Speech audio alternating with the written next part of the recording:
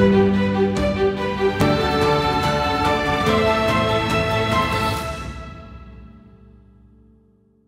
state of Kansas, we've taken an integrated approach, a step-by-step approach, and we believe that you can look at Kansas and see what other states ought to be doing. We're very proud of what we've done to date, and we're really looking forward to the future for our next steps because we think we're doing it the right way.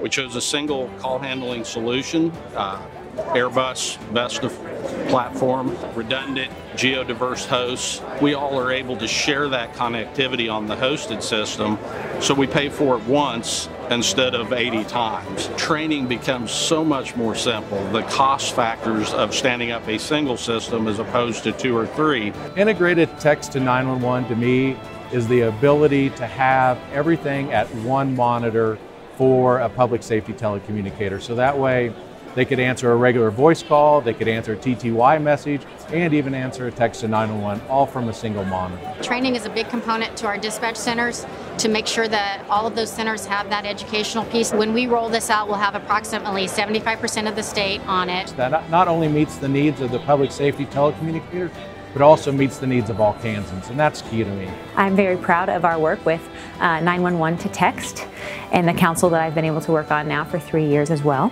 The Kansas 911 Coordinating Council chose to use Vesta's integrated solution because it's really going to be the foundation of a true IP-based technology, which allows us to expand and grow into picture messaging, video messaging. That's cutting edge. I mean, that's kind of the edge of where 911 has moved to at this point in time, and that's exciting to see that happen. I would say that text to 911 is very important for accessibility. I think it's important for everybody to understand that the citizens of Kansas, regardless of who they are, whether they have any sort of a disability, the deaf or hard of hearing, and no matter what part of the state they live in, are going to have a means of contacting 911, be it through a phone call or be it through a text. We're trying to provide the best possible solution to the citizens of the state of Kansas, and we think we're moving forward with that.